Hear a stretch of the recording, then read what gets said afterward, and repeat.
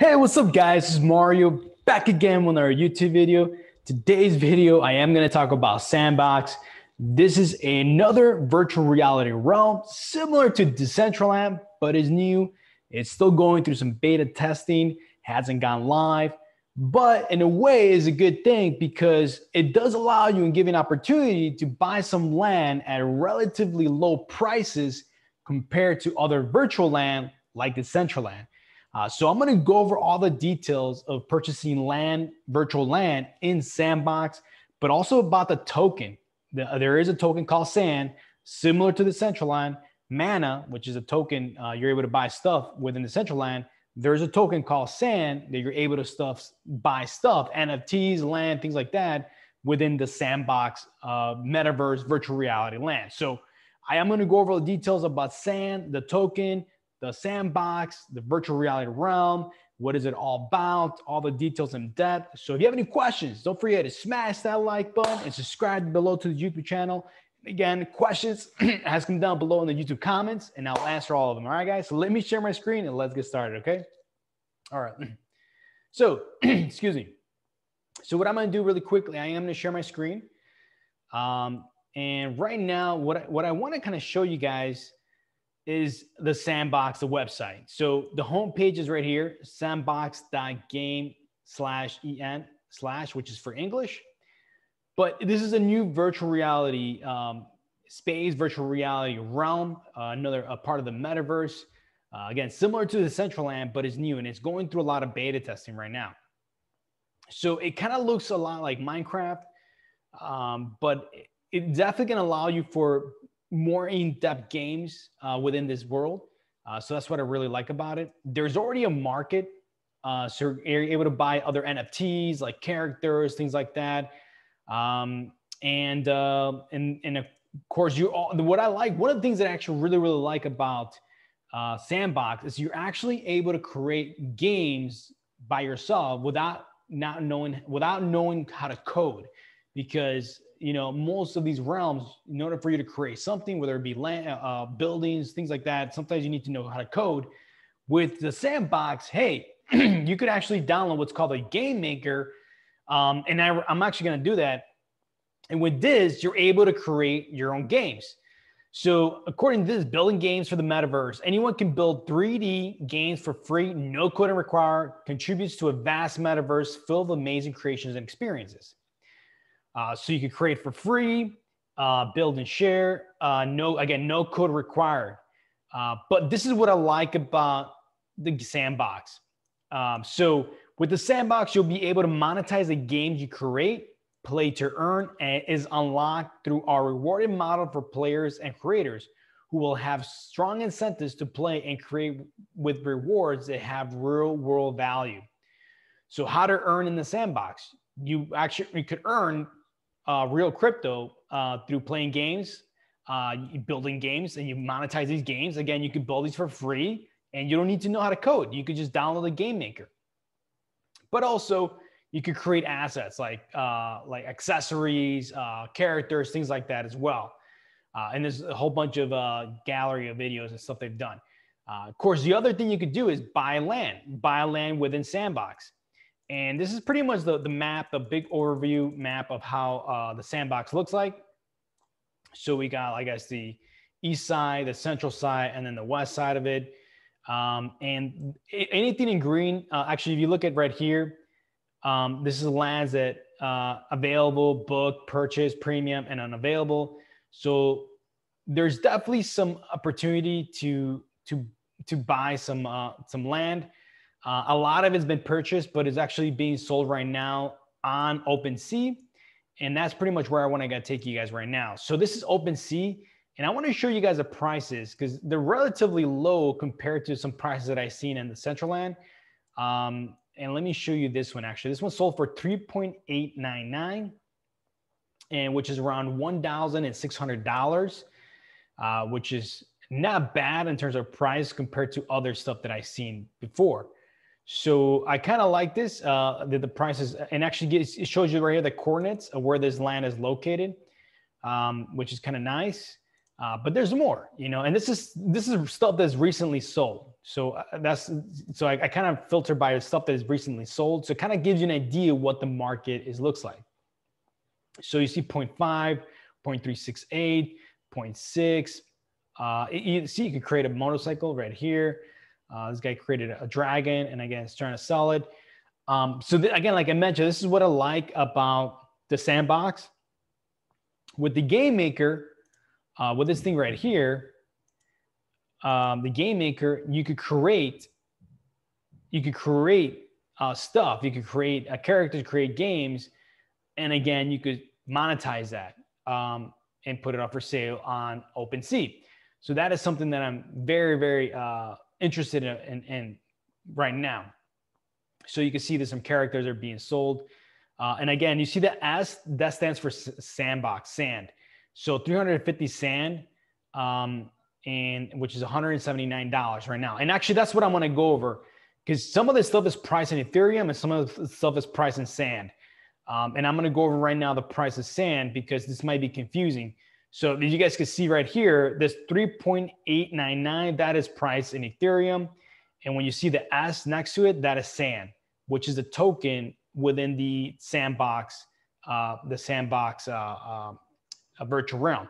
So let me go over the price of sand. Right now, the price of sand is 0.5128. So it's 50 cents per one token of sand. The ticker symbol is ASAND.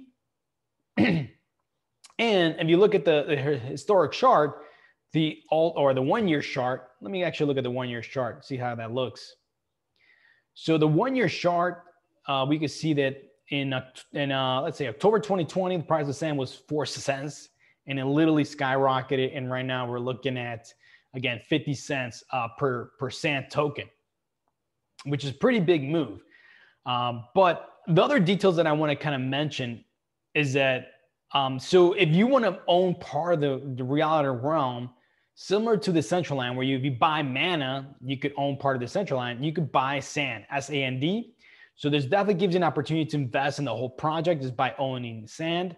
But again, you could also build on a platform, you could create a game and you can monetize that, you create characters, you can monetize that. So definitely there's different opportunities to create an economy within the game.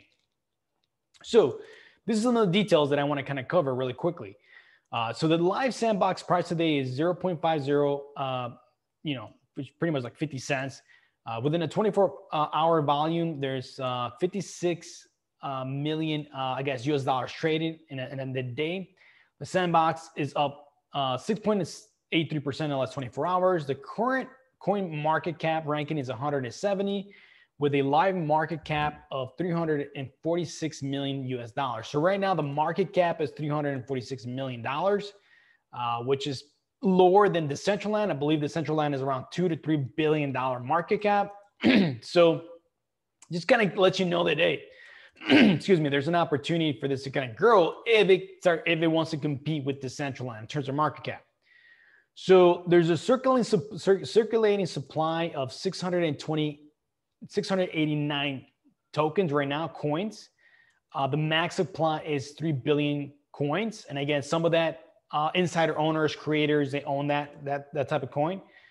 So if you want to buy some Sandbox, the top exchanges for trading Sandbox is currently Binance. So that's one of the exchanges where you can find Sand token. You could go to Hubai Global, OKEX, Uptick, and FTX. So this was some of the exchanges if you want to get some Sandbox. Now, so what is a Sandbox? It was launched in 2011 by Pixel. The Sandbox is a blockchain-based virtual world allowing users to create, build, buy, and sell digital assets in form of a game. And again, so there's definitely giving opportunities to people to monetize this. And as a reminder, guys, this is an Ethereum based token, and it's also the game. The whole virtual world runs in the Ethereum platform, the Ethereum blockchain. So by combining the powers of the centralized autonomous organization and non-fungible tokens, Sandbox creates a decentralized platform for a thriving game community. According to the official white paper, the Sandbox platform's main mission is to introduce blockchain technology in mainstream gaming successfully. That platform focuses on facilitating a creative play to earn model.